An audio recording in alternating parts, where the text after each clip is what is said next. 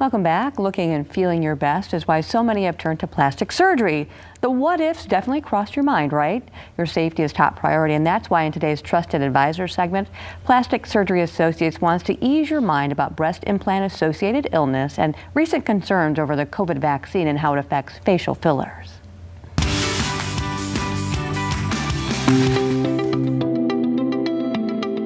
So I'm Doug Vanderwood. I'm one of the plastic surgeons here at Plastic Surgery Associates. I've been here for over 20 years.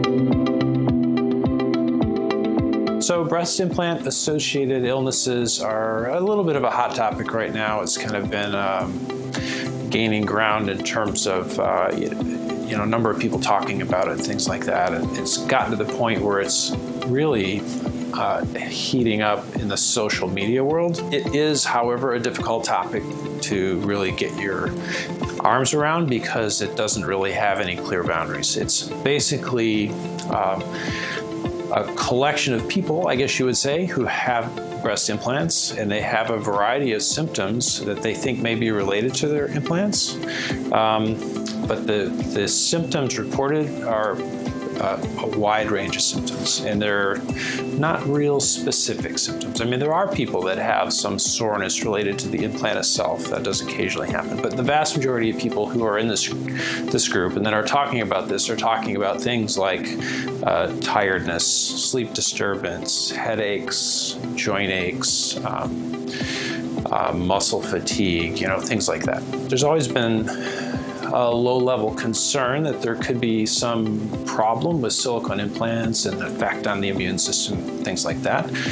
No scientific study has ever shown that to be the case, and implants have been around since the 1970s. This isn't like a new thing that we're experiencing here. So, I guess it remains to be seen exactly what is going on with this new collection of people who are talking about if it's a real thing. I mean, there are studies that have started now through our aesthetic society has been pretty much spearheading this in terms of looking at it from a scientific point of view, looking at people who have had symptoms, had their implants removed to see if how many of those people get better, is their improvement sustained. Breast implant associated ALCL is a real, actual, definable problem. It is a process where a certain type of implant causes a low-level inflammation around the implant, and over time that can actually even develop into a cancer, and that's what the ALCL part is. That diagnosis has been around for a few years, but now it's quite clear that it's specifically related to certain implants with a textured surface.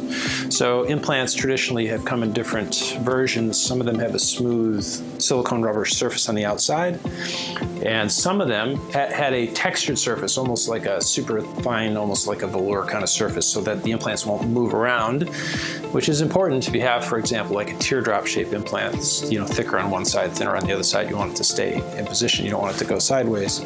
So they had a textured surface. Well, those implants in particular are associated with this problem. It's still a rare problem if you have those kind of implants, but if you have smooth implants, which the vast majority of people do, you are essentially no risk for that problem. So those textured implants have now been taken off the market. They're not available. The issue is facial fillers specifically. So now we're not talking about Botox, which is different. That stops muscle from moving and helps with your wrinkles. What we're talking about are facial fillers, which are compounds that we put into the tissue to add volume. And a common place to put them would be in the lips or in these lines on either side of the mouth, that sort of thing. So those are facial fillers. Been around for many years, very safe. Those have had a possible association with the COVID vaccine, and that's been kind of the news item, I guess you would say. A few people that have had the COVID vaccine, a very few people that have had the COVID vaccine have had swelling in their lips, for example. There's been some suspicion that maybe it's because they had fillers, but that's really not well documented. It has not been a major health issue for them. Nobody's been in the hospital or anything like that. It's been a fairly relatively small problem, I guess you would say, and it's been a very small number of people, on the order of 3 in the entire country, so it's quite rare.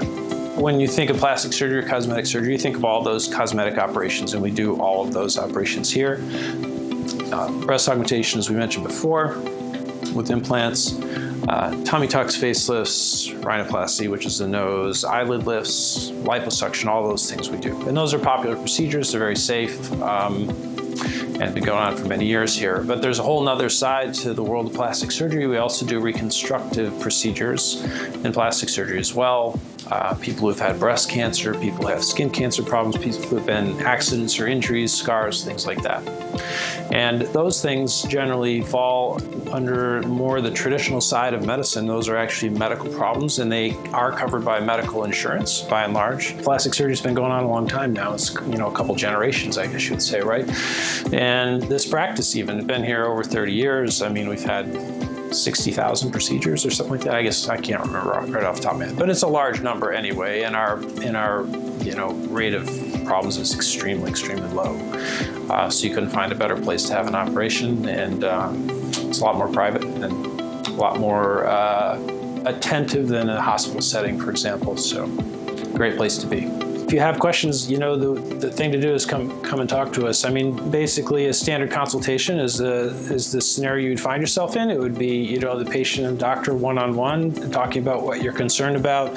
We could tell you what your options are. You can find out about what things cost and, you know, what the recovery is like, all those kind of things. And a lot of that, you know, you're not going to be able to find all of that online. You'll be able to, you know, educate yourself somewhat online to get a general idea what these things are involved in, but until you know specifically what's recommended for you, you don't really know, you know, what you're dealing with. So we do encourage you to come on in and go over it. And obviously there's no obligation. You just, you know, learn about it and go from there.